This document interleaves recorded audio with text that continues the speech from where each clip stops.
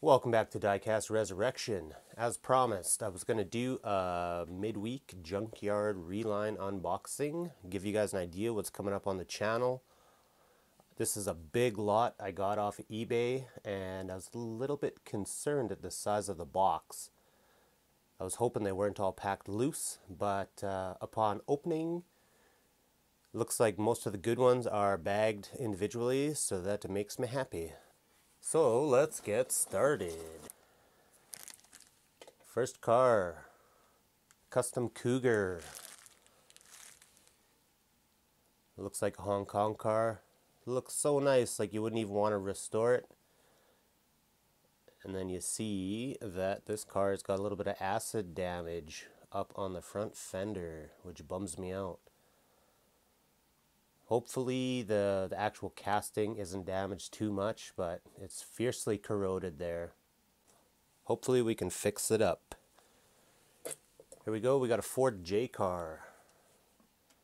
Needs some loving, missing some parts, but it's got good glass. Literally just needs some wheels and a trunk. A hood. I don't know if I have a hood. I'm gonna have to look. I love the factory decals on this thing. Very cool.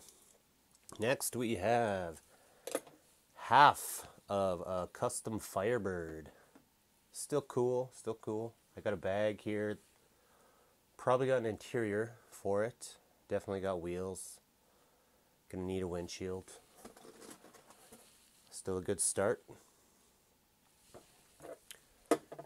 We got a custom T-Bird. Missing a hood.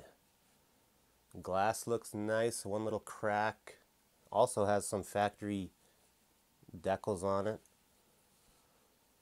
That should be a prime candidate if I can find a hood. I'm sure there's reproductions out there. No big deal. Next we got a little hot heap. Now this one's pretty nice. I don't even know if it warrants any kind of paint job. I think this one might just get a windshield and some new wheels and maybe a polish. Put that guy right on the shelf.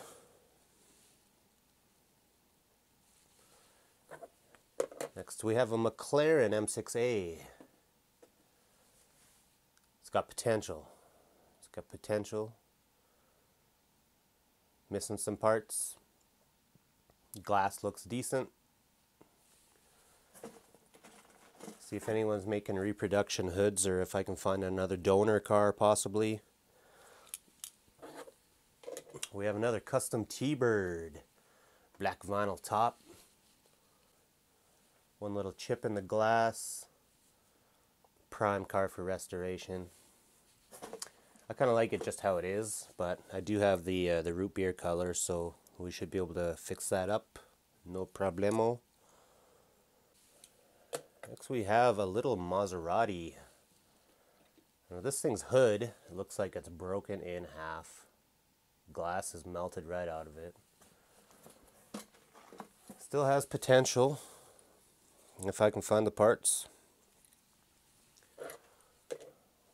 We have another custom T-Bird, also missing its hood. Those things must be prone to losing their hoods, I guess. Pretty cool car, Hong Kong. Nice gold color. Gonna have to order hoods in bulk apparently. Next we got a Red Baron. Needs a little bit of loving. Helmet's there. And the interior's kind of missing out of it or melted or smashed or something. That'll be a restoration for sure. Got another custom Firebird. Sweet car. We got the interior on this one. Missing some wheels. Looks like someone tried to do a little bit of painting in the grill there. It's alright. I still like it. Next we have a Ford MK5. Missing its hood. They're always missing their hood. It's got nice glass though. So if I could just find a hood. We are good. Speaking of missing hoods, Porsche 917. Cool car. Glass is a little bit cracked. Headlights are there. Hopefully we could bring that one back from extinction. Next we have a Mercedes 280 SL. Glass is beautiful. Needs wheels, needs a hood, needs a paint job. I'm gonna have to order that color. It's a really nice color green and I don't have it at the moment, but no big deal. That's just one small PayPal transaction away from getting that color. What's we got here? Beautiful. I love these. Custom Volkswagen. Glass looks really nice. Missing headlights. Needs a little bit of loving, but I would definitely spend time on fixing up Volkswagen bugs. Ooh, here's a good one. Nitty Gritty Kitty. Awesome. Can't wait to work on this one. I knew this one was in the lot, so I ordered decals already in anticipation. So we'll definitely see that one coming up on the channel. This is going to be a long video, so I might do this in 2 parts, just to ease the burden a little bit. Next we have another custom Volkswagen, Hong Kong. This one isn't quite as nice. Looks like someone melted the glass out of it, probably with a magnifying glass. Looks like the motor's a little bit melted. Headlights are there.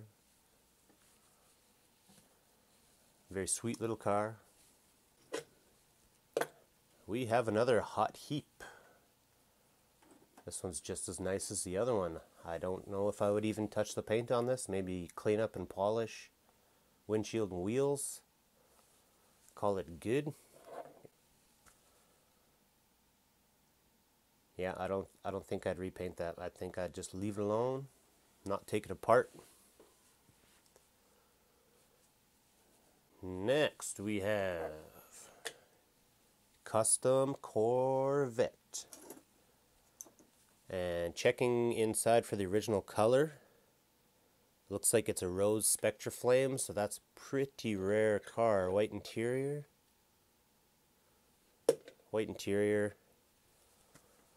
That one's going to be a beauty.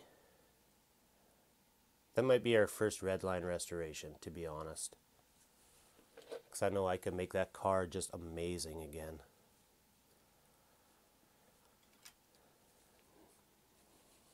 Next, we've got another hot heap. This one has a smidgen fragment of a windshield. Motor's melted. Again, pretty decent looking paint. It's cool little cars. These things seem to be fairly chip resistant, or maybe kids just didn't like them. I think they look awesome.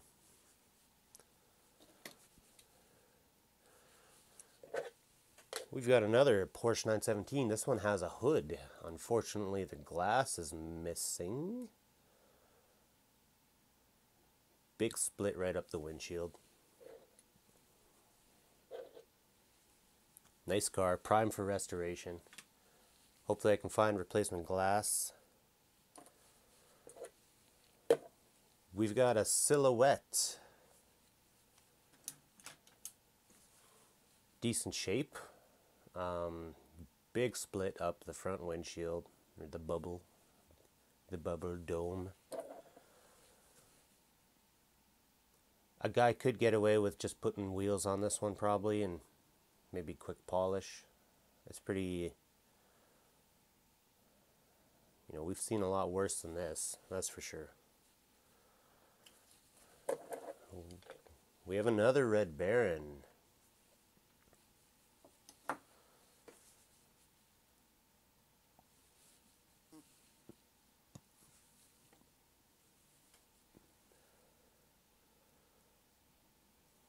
This one's a prime candidate for a restoration. It's missing a lot of paint. Everything looks to be there. Needs some wheels. Needs a little zinc. Overall, decent looking car. Next car, what do we got here? Ooh.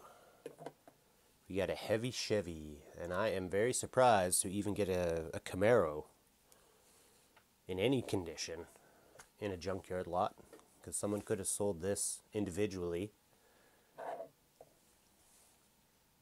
to a Camaro enthusiast.